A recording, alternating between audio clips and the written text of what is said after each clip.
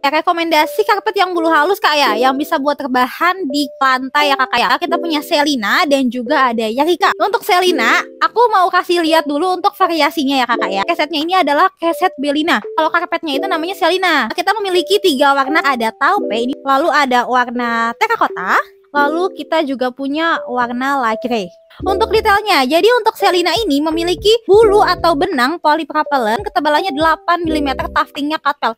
Ini halus, lembut, dan nyaman banget kakak buat rebahan, buat duduk, buat jadi alas kasur. Untuk baking memang belum anti slip kakak, baking sintetik jet baking. Untuk ukurannya kita hanya punya di karpetnya itu 78200, 122 160, 166 225 dan 2x3. Oke, yang kedua kita punya Yarika ya. Untuk warnanya untuk Yarika hanya ada di abu-abu saja.